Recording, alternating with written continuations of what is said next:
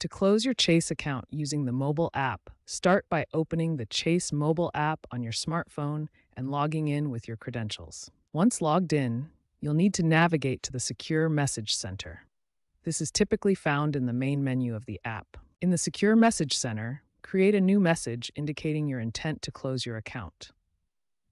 You must include your full name and the specific account number you wish to close. When composing your message, select Account Inquiry as the topic and Close My Account as the subtopic. This ensures your message is routed to the correct department for faster processing. After sending your message, Chase will typically respond within 2 business days with further instructions to complete the account closure process. Before closing your Chase account, several important preparation steps must be completed to ensure a smooth transition and avoid any complications.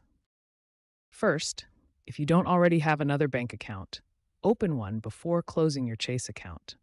This ensures you maintain continuous access to banking services and have a destination for your funds.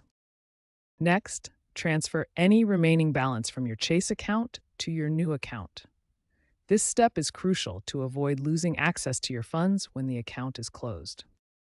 Update or cancel all automatic payments, direct deposits, and linked services associated with your Chase account. This includes employer direct deposits, automatic bill payments, recurring transfers, and any subscription services. Ensure your account is in good standing with no negative balance and no pending transactions. This prevents any complications during the closure process. There is typically no fee to close a Chase bank account when it's in good standing. However, be aware that closing an account within 6 months of opening may result in a bonus deduction if you received a sign-up bonus.